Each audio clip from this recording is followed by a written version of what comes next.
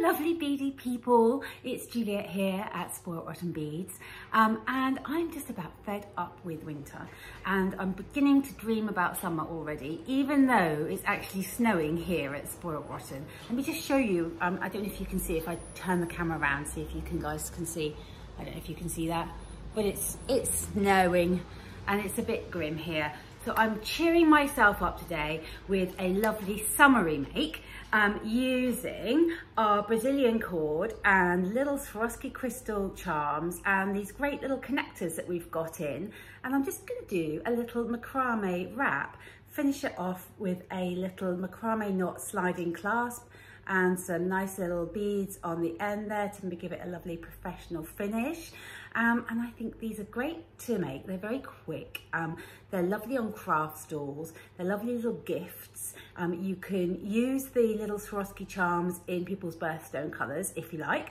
Yeah, I'm just, as I say, dreaming of summer really. And so I'm going to cheer myself up with a lovely bright summery make here. So I'm going to make one of these macrame wrap bracelets here. This one is one I made earlier with a lotus flower connector, and I've done it in lovely purple colours with a Swarovski crystal amethyst channel charm. Really cute and easy to make. It just uses a basic macrame square knotting technique. It's very neat and easy to do. It's one of those things I think in jewellery making that looks like it might be complicated, but it's really not, and it's actually quite quick. So I'm going to talk you through everything that I'm going to be using today, and then I'm just going to dive right in and show you guys how to get started. So I've got my trusty macrame board. You will find life a lot easier if you grab yourself one of these.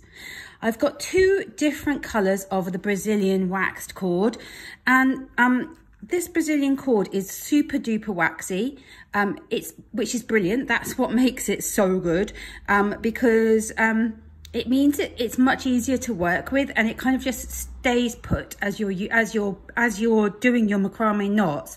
Those knots all stay put. But the moment you start wearing your piece, and even after you just finish making it, you'll find that wax just goes. Although it feels sticky, don't let that put you off. That's the benefit of this cord. And it, as I say, as soon as you start wearing your piece, and in fact, even after you've handled it whilst you've been making your piece, you'll find that stickiness will just disappear. This one's not sticky at all now. So I'm going to use two different colours today. Really, I'm using two different colours just so that you guys can actually see what I'm doing more easily. I think if I was doing this for myself, I might just do it in one colour, but two colours works really well, and it's a nice contrast as well. I've got a connector here, and I'm going to be using this cute pineapple connector because that's very summery and will keep me in that springtime summer mood. I've got a Swarovski channel charm here in this beautiful rose colour, and a 5mm open jump ring to attach that with. I've got two of these little square beads here, which have got a really good size hole, which means that you can actually get two strands of the Brazilian cord through them. And that's the other thing about the waxiness on the cord, is it makes it easier to thread that cord through a bead as well, because it's so waxy whilst you're using it. So I'll show you how to do that later on. So I'm going to put everything to one side, apart from my cord and my connector. So this colour here that I'm going to be using is called Plum, and the bright pink colour here is just called Pink actually. So I've got Plum and Pink, and I'm going to use the pink for the base of my wrap, and the plum's going to be the bit that I actually knot with.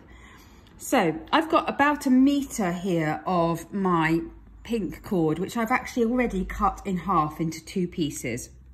And what I'm going to do is take one of those pieces and fold it in half so I find the centre of my cord. And I'm going to pass that through one of the loops on my connector, and then pull the tails of the cord through that loop. And that's called a lark's head knot. And that's lark's head is how you attach your cord to your connector. And I'm going to do the same with the other piece of my cord here. So I'm going to go through that loop and then pull my tails of my thread through and tighten up that loop. And now my connector is attached to my cord. And now what I'm going to do is attach my cord to my macrame board. So if I just take this down, you can see what I've done is I've tucked my 2 pieces into one of the ridges in my macrame board at the top, and I've just done exactly the same thing at the bottom there. So now my piece is nice and secured in my board, and it's not going to go anywhere, and it's going to be nice and easy to use.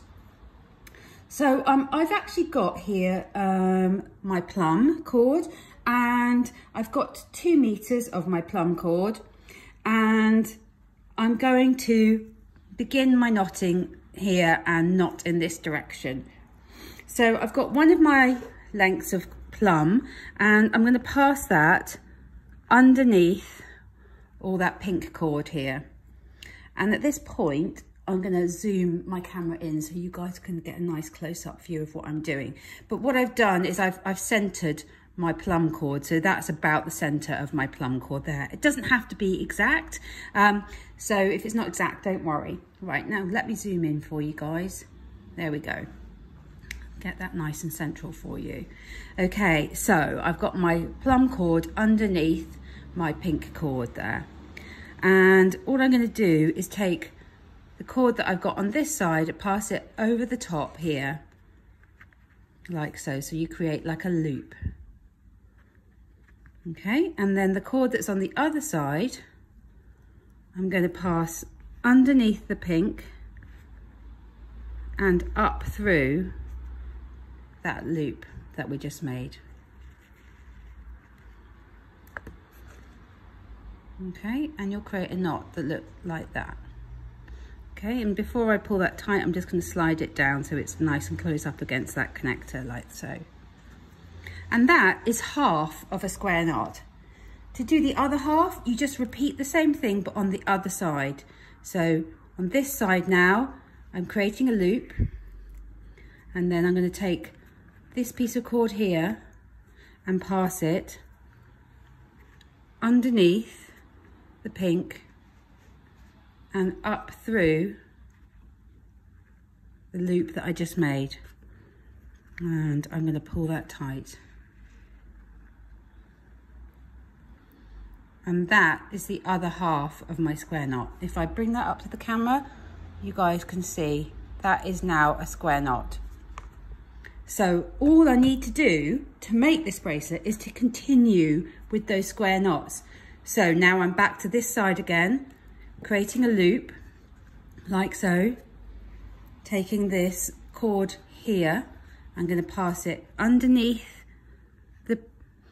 the pink core cords there and up through that loop of the plum cord there and pull tight.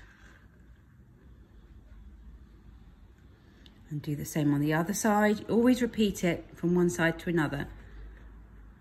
Make that loop, take this cord under and up through that loop, and that will create that square knot like so. So I'm just going to continue doing that now. If as I said, I'm swapping sides each time. If you only do it on one side, you'll get a nice twisted effect. So if you don't swap your sides as you make those square knots, you'll end up with a twisted effect, which is also very, very pretty. But I want this, just this nice flat square knot here. So I'm going to continue with these square knots until this half of my bracelet is long enough, and then I'm going to repeat that on the other side. Just a note on the length of my piece here, this is where these macrame boards are brilliant. If I just zoom back out, you'll see that they've got these inch markers down the side here. So if I were to take the end of my connector, my pineapple connector, I'm going to take it down to this point here, this line here. I can now use these inch markers and these half-inch markers to measure this half of my bracelet. And so my my connector is just over 1 inch long. I want my finished piece to be about 7 inches long. So that really means that I actually only need to do about 2.5 inches of knotting on each side of my piece in order to make my finished bracelet measure approximately 7 inches. So as I say, I'm going to continue with my knotting, and I'm going to do the other side as well. I'm going to come back to you when I have done all of my knots, and I'm going to show you guys how to create that sliding clasp like the one that is on here, which as you can see sort of slides open and you can pull closed and open. So I'm going to just show you how to do that and how to attach your little beads, how to seal the ends of your cord, and just pop on the charm there to the piece. Okay, so I have made all my lovely knots all the way down both sides of my piece there, I've trimmed off my little tails of thread, and so that I've just got about sort of 3 millimeters either side, and this is where my handy cat cigarette lighter comes in handy. And to seal these ends off, all I'm going to do is just melt them with the lighter and push that little melted end down against the rest of my work. I'll do that again for you. Push that melted end down. Just be careful, obviously, not to burn yourself when you're doing this, but you're just literally just melting the ends of that thread, just so that it seals nicely there. And I'll do it on the other side there. You see, I'm just melting it and then just giving it a push down. If you're like me and you've done lots of cooking, then you've probably got asbestos fingers, as I call them, and you won't burn yourself, but just do be careful. Obviously, I'm just melting it. If it's not melted quite enough, then burn it a little bit more. Just give it a push down. And if I just zoom the camera in, hopefully you guys can see that that has sealed the ends of my piece there. So that is my braiding done. And what we need to do now is to make that sliding knot clasp that we've got on this lovely purple one here. So to do that, I'm going to take the 2 ends of my pink cord and pass them one over the other like so. And then one of the tails of the purple thread, the plum coloured thread that I've trimmed off from earlier, I'm going to pass underneath all 4 of those ends of cord. And once again, I'm just going to zoom the camera in so you guys can get a nice close-up view of what I'm doing here. And I'm going to repeat exactly what we did before when we tied the other knots.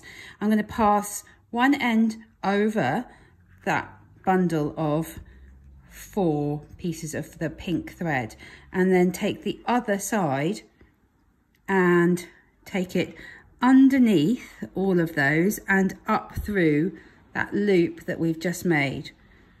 And we're going to continue with those square knots. So that is now one half of a square knot there. Pulling it tight, but not too tight. Repeat that on the other side. So make a loop, pass this thread under and up through that loop that we've just made, and pull tight. And you just want to slide that knot nice and neatly up against the other one. And that now is one square knot. And I'm just going to repeat that 3 more times. I'm just going to slide my work up a bit because this is going to be a sliding knot. It's going to move around. I'm going to repeat that 3 more times. So I'm making my loop.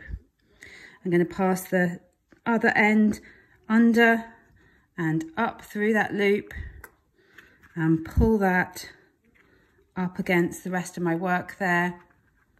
Do it again on the other side, under and up. So that's 2 square knots now, and then one more time, make the loop under and up through. Whoa, here we go. Pull tight. And last one, make that loop under and up through and pull tight. And that is my sliding clasp now. So it's simply those square knots that we did right at the beginning, but just over all 4 pieces of cord. And I'll zoom back out so you can see my work. And it looks like that. And once more, I need to seal off these ends of cord here. So to do that, again, I'm just going to trim my cord down to about 3 millimeters in length. And my handy cat cigarette lighter. Then burn that cord, pat it down. That's the beauty of this Brazilian cord, because it is a synthetic cord, it's nylon. That's why it burns, and that's why you can seal it so nicely just with a flame. So once more, other side, pat it down. And that is my sliding clasp now. So what I want to do now is just finish off my bracelet with those square beads on the little tails of my cord, because that just gives it a nice professional finish. So I am going to get both ends of my thread together. There we go. And just give them a squeeze. And this is why it's so nice that they are so waxy, because they kind of just stick together. I can pass both ends through that square bead, and I'm just going to tighten this up a little bit, so shuffle it down so that that knot is in the middle, and I'm happy with the length of my piece. Decide how long I want my little tails of cord to be. Just remember that you've got to open it out in order to get it onto your wrist, so you do need to leave a little tail of thread so that you can open up your piece and close it again so that you can put it on easily. So just remember, don't cut them off too short. I'm going to tie a knot here, like so that my bead doesn't slide off the end. And once more, I'm going to trim off my cord so that I have got about 3 millimeters, and seal the ends there with my flame so that that knot doesn't come undone. And that is 1/2. I'm going to repeat that for the other half there. So just squidge the waxy cord together and you'll find you can get it through that hole a lot more easily.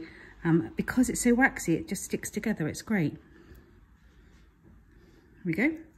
I'm going to make sure that this one is about the same length as the other one that I made. Make my knot and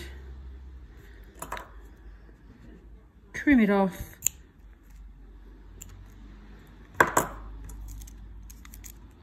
Seal it up. There we go. And there is my lovely wrap bracelet. All I want to do now to finish it is to add that little pink Swarovski crystal charm, which I just think gives it a nice finishing touch.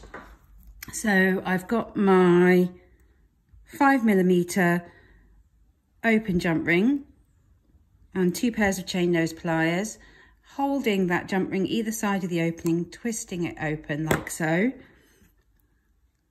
Slip the charm onto the open jump ring and then onto one of the loops on the connector, and just snap that jump ring shut. And there is my lovely summery piece. And of course you can stack these up and wear them together. They're really good fun, and as you can see, they're very easy to make. There is my little taste of summer. It's cheered me up. I hope it has made your day too. Do hit that subscribe button and subscribe to our channel, and I will pop a link through to all the products that I've used on this video as well. Thank you so much for watching, guys. Bye bye.